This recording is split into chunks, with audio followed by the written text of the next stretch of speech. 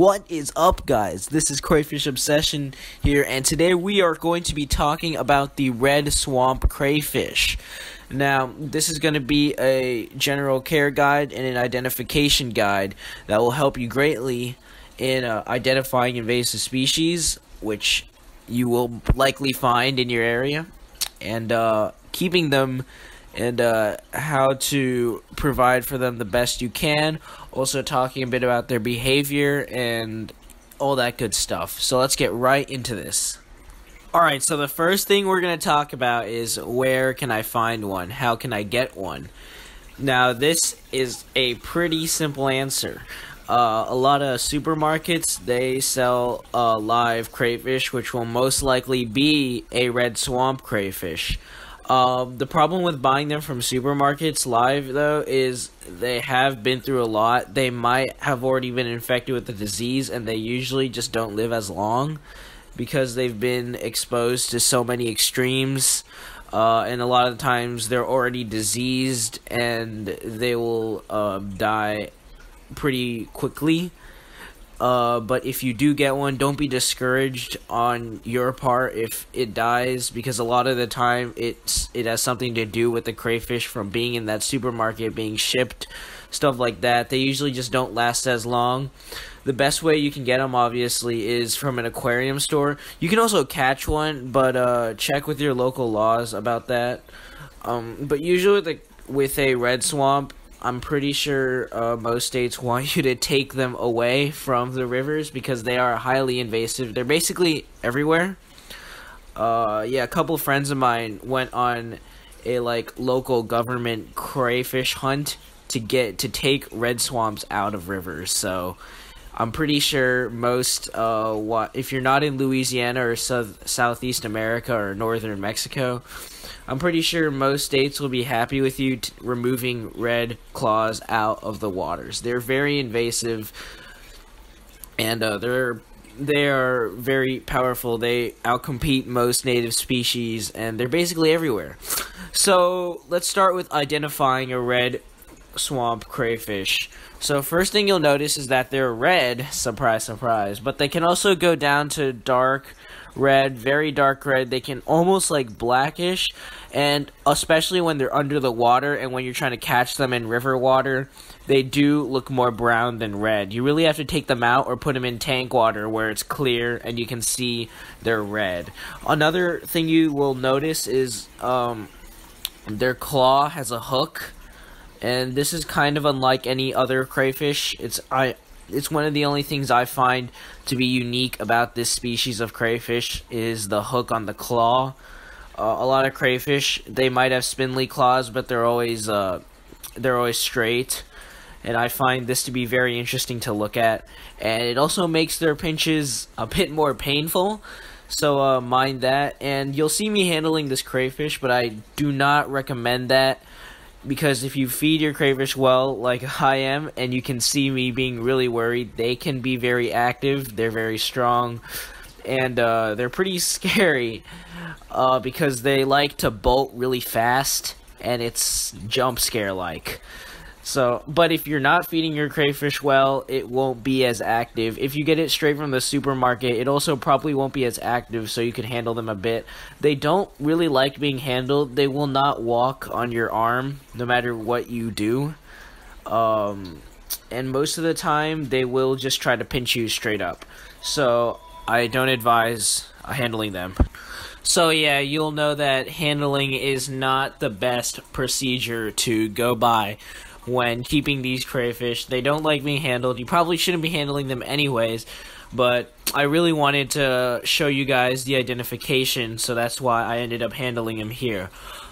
So for the identification, there's something called the areola, which is the part where the middle of the carapace, the top middle where both sides of the carapace meets, and that's a great identifying factor for the red swamp. And the red swamps have little to no areola. It's literally a line. It's not even an hourglass. And this is because they're very tall and they're very skinny. They grow vertically and not horizontally. A lot of crayfish grow wide and thick, but the red swamp will usually stay thinner and taller, and this allows them to get in places where a lot of other crayfish can't really get to. And I think that also might be a contributing factor to why they're so successful as an invasive species. These guys are really good at doing what crayfish do. Their hook claws are just better at almost everything, and they just can get into smaller spaces, and I feel like that's why a lot of the non-native crayfish just cannot compete with these guys. These guys are also super aggressive. They will learn what a human looks like, and they can see right through the tank. Now, you'll be seeing some footage of the crayfish in its defensive posture with its arms up. That will probably happen a couple of times. More often or not, when it sees you, it will just do that gesture, even through the tank, as you can see, but they also do it when they're outside the tank. So that's a little overview on the red swamp crayfish, and now let's talk about how to care for one. So these guys are pretty hardy creatures. You want a 20 to 30 gallon tank. 20 or up is pretty good. You want a lot of hiding spaces. The fish I have with them are black-nosed dace. These guys are river caught, and they're really fast, so the crayfish will never really get them. But a rule of thumb is if the crayfish can catch it, it will eat it. And these guys are pretty aggressive, like I said before. These probably the most aggressive species of crayfish I've ever kept, the red swamps. They're very aggressive. My current red swamp doesn't really bother with the fish because he has tried for 1 whole week trying to get at least one, but he always failed, and I almost felt sad for him. But he just gave up now. Now he just chills in corners. When you are caring for them, you want to make sure that you give them a hiding spot. But if you want to see your crayfish all the time, just put a rock against the glass, and that crayfish will hide there.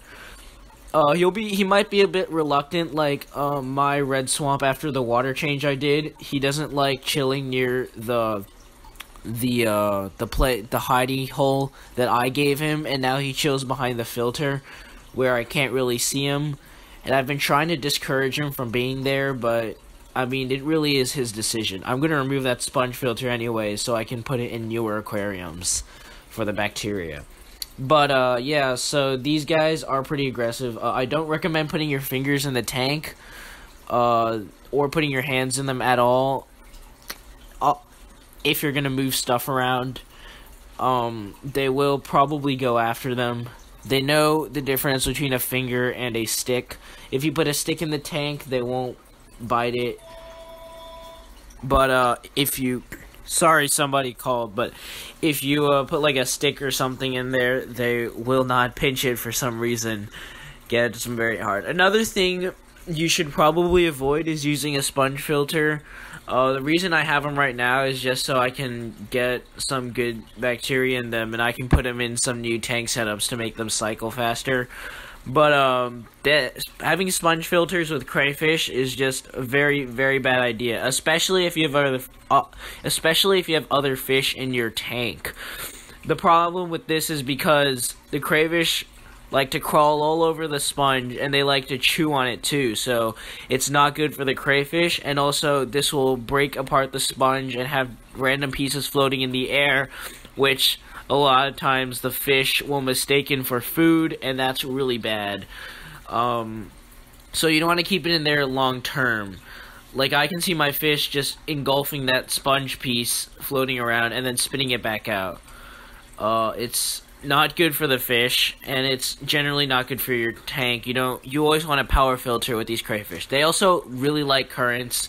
They're always near currents, so that's another thing you want to know. That's also another reason why you don't want a sponge filter. And for feeding, you want to make sure that you're giving them a varied diet. Sometimes you can give them lettuce, like broccoli, they'll eat it. but it should probably mostly be consisted of shrimp pellets. That's what most people like to feed them. Now, these guys don't actually get a lot of protein in the wild, but there haven't been any problems with giving them a lot of protein, so I think it should be fine. Just make sure if you do have fish that the pellets sink to the bottom without fish taking it. If this is happening, I'll be making a tutorial on how to make a direct feeder out of a straw, but this is actually really simple. I'm not even sure if I'll make a tutorial on that. Just get a really long straw, and if it's not long enough, just tape a couple together and then stick it in the aquarium and put a single pellet down the straw so then fish can't take it. That's what I sometimes do if my fish get a bit aggressive for food, and it's not good for the crayfish or the fish, as the crayfish starves and the fish are overfed, so it's not good in general. The crayfish will also roam around the tank, and if you have gravel, it will clean out the gravel with its arms. It's a very interesting thing to see, and a very interesting thing to watch. These guys are nocturnal. They'll mostly be out during the night, but they do sometimes switch. If you have pellets and not flakes, these guys will usually come out during the day too and walk around to eat. But if you are feeding them fish flakes, they will wait for the flakes to just sink to the bottom, and they'll probably eat them at night. And that's probably what's happening if you don't see them directly eat the flakes. Another thing these guys are escape artists. You want a lid. Now, I don't have one personally, but I've blocked basically all escape measures. But a lid is always good, and you want to make sure there's no way the crayfish can escape, and you want to make sure you don't have anything tall that the crayfish could move over and use it as a bridge. Also, you don't want to be too worried about aquascaping hills and stuff, because these guys will mess it all up if you work hard on it. A thing you want to notice is after a couple of days and maybe even a week, there'll be places of gravel that'll be higher and places that'll be lower, and usually the lower places is where the crayfish likes to eat, and that's usually where they go, and they just try to get as much food out of the gravel.